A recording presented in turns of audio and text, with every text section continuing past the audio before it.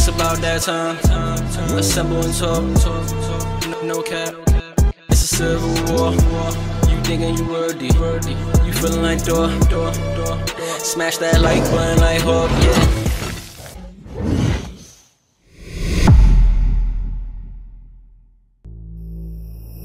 Welcome back, everybody. We're here once again. If you're new to the channel, or if you're not, this is the best podcast in the multiverse. Smash that like button like Hawk. Please subscribe. Join the team.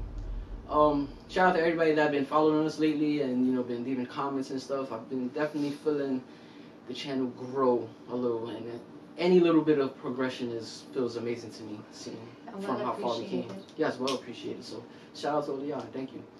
Alright, you've seen the title, you know why you're here. That means you are interested in Loki Season 2. I was a big fan of Loki Season 1. I thought it was actually the best. I still think it's the best Marvel Disney Plus show. Even though on the rewatch, WandaVision gave it a run for its money, I feel like they really did WandaVision really good. And it was 9 episodes. But Loki still holds the top spot for me. Like, overall, it's just, like, flawless to me. I've seen this trailer already. We both have, but nonetheless, watch it with us. Drop a comment, see our reactions. Yeah. So let's dive right into it.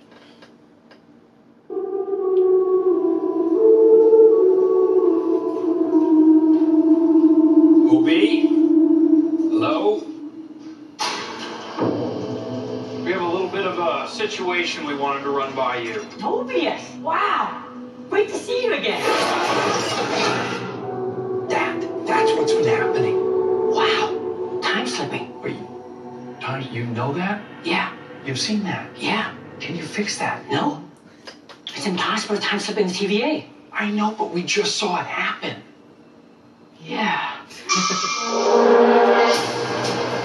I've been pulled through time between the past and the present. If what I saw is true, there's nothing that's advocate in this world and utter destruction. Only one way to find out. A little good old-fashioned legwork. Listen, we have different styles. You're a man of action, which is fine.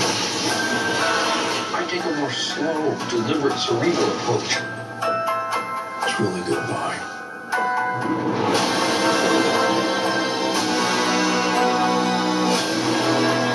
It's up to us to save this place. Is this cracked? Is it? What happened with you? We're playing God. We are gods.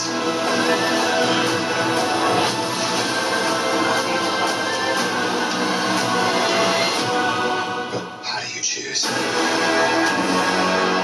lives? And who dies? Make the hard choice. It's him. War is on its way. Come on, you're the god of mischief.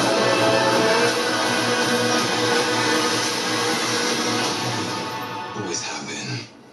Always will be.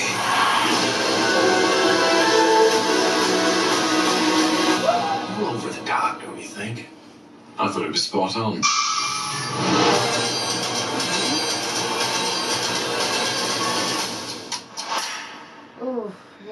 That's gonna be so good. I already know it. For one, let me start off by saying I'm happy to see King back, Jonathan Majors. Everything that was going on with him. It was seeming like they was gonna have to recast him, but it seems like they said he has some good evidence. People that's willing to testify, being one the cab driver that was the one that was there in the altercation. So yeah, we just gotta see what's the final verdict. Anything can still change. That don't mean he's for sure back. But if they're willing to drop the trailer and have him in it, because they was trying to avoid everything with him in it, right? Like if you go on Disney Plus and you see the show Marvel Assembles, basically when they show all the behind the scenes from each movie or show, they held off on it and it said it's on hold indefinitely, meaning until whenever they want or ever, right? But then they dropped it. So for them dropping it, that's So, yeah. it says a lot. And then them dropping the trailer says even more. So I'm happy about that. You know, I already do like Jonathan Majors. You know, hopefully everything turns out good. To move on from that, it seems like a lot of action. Which you the know show how I love me some and the action. show did not lack that in the first season, so that's great. You know, because a lot of times the second seasons will be better than the first seasons, and that with shows period. So this seems like they upping it up more, and then the time slipping that seems crazy. Yeah. I ain't gonna lie, that it reminds me of Spider-Verse. Right? Like, that was cool. I see they brought back a lot of the same characters from it. A little Easter egg they showed too was when Loki first slipped, the time slipped, and he arrived outside. It was two jet skis in front, and if you remember, that was his biggest dream, Mobius. He wanted to ride jet skis. He didn't know why he had an infatuation with them. So maybe the very end they took him from just to ride jet skis, right? You know, that was the theory before, so hopefully we get to see him ride a jet ski. I think so. Yeah, right. That would be a good payoff for him. Anything else that caught your eye from the trailer? I liked how they only showed the girl one time. They showed her really quick because she was the big deal. No, the one they were fighting last.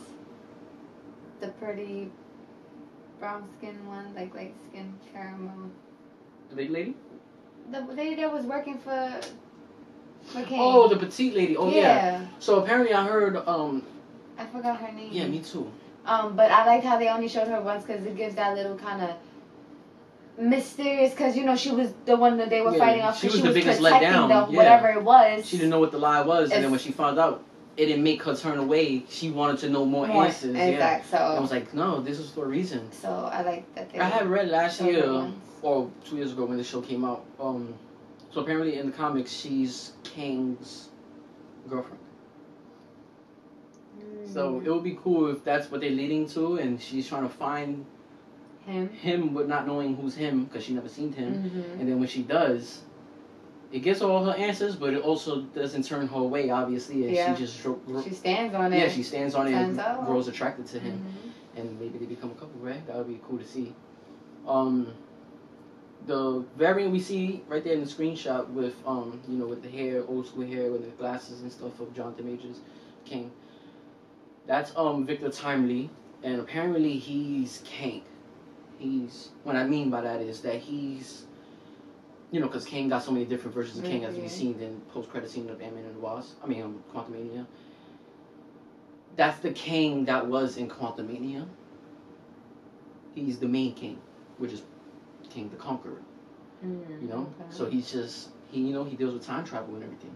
So apparently he's probably hiding. That's what I'm getting from this. He's hiding in earlier time periods, so no one will find him. There's no Avengers around or anything, and he's thinking everything is sweet. But Loki's aware of him, so Loki probably find him. Obviously, in one of those post-credit scenes, Loki was sitting in the audience of him doing that show. Yeah. So that's just a little backdrop on who that version is of him at the time. But he's like a big deal with one of King's personas. I like how it's a lot of, well, obviously they're just showing us what they want to show us, but from what it looks like it's a lot of separate things going on between Loki and Sylvie.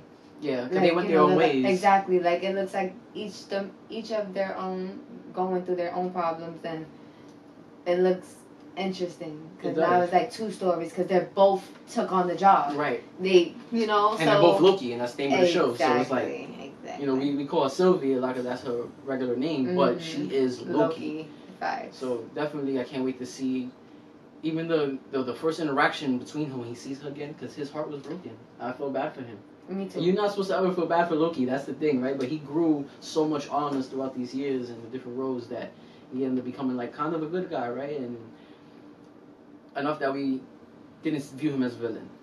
So to see how much character development he has from Thor 1 all the way to now, you know, it was one of the biggest developments, I feel like. You feel me? And I really felt for him though when he genuinely grew feelings for her, for Sylvie, and she wasn't on that. And she was on his time with that, right? Like she did like him back, but her life and her mission was bigger than everything, so she thought he was trying to swindle her. Right? Because that's what Loki's do. And he, like, so the look on his face was really heartbreaking. Like he's like, yo, like fuck it, kill me then, right? He didn't even back down. So I definitely can't wait to see them together. The Asian guy that they showed, he was like, yes, no. He's actually a big actor. He's in a lot of different movies. He was in the Everything. I was wondering. I was like, he looked familiar, but I can't. Yeah. There's nothing that I could like put him to. But I always felt like he looked like Jackie Chan. He kind of does, like his little brother or something, or older brother. Well, he seems like an interesting character. Like he's gonna. And I heard also that he's like a tinkerer for the TVA. So he created a lot of the technology that the TVA uses. Like Kang uses technology and perfected it and stuff like that. But you know, Kang, his bag is that he obtains different technology from different times. He's not really the one that's like creating it. Yeah. So that's why it looked like he was at a workshop or something. So it would be cool to see what the inventions he made and how they work. Anything else you want to add to this before we close this one out? No, I'm just very much excited. Yeah. I'm beyond excited to see this because this was one of my top 3 favorites of the. Yeah. So what are your top 3 now that you say it like that? So I would say, What If, Loki, and WandaVision. In that order? No. Oh. Just top 3. Really? Yeah. I think they know by now. If they've been keeping up and seen all the episodes you've been in. WandaVision, Loki, and then What If. Because What If is like a general, different thing. So it's like kind of hard, but yeah. I wonder when we're going to get season 2, because we were supposed to get it the following year after it first came out, and then following year after that, and then now this year is going by, and they have no plans on releasing it. So so are they going to release it next year? They still didn't mention that either, so how long are we going to wait for What If? Because, like you said, that it has nothing to do with the MCU grand scheme storyline or nothing. So because it's all separate. Yeah, it's all separate. It's like, what if scenarios. So why can't we just get that? That's like really fun to watch, you know? But I guess it also gives them ideas, like, so when the movies are done and out, they give... Yeah, they have new ideas, Yeah, you know, to kind of use, I guess. Yeah.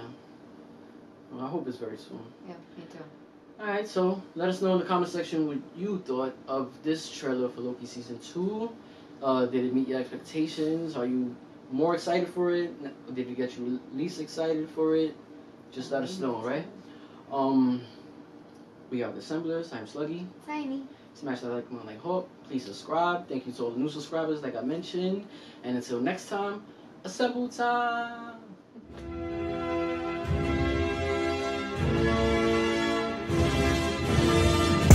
It's about that time. Assemble and talk. No cap. It's a civil war. You thinking you worthy. You feeling like door. Smash that like button like hope, yeah.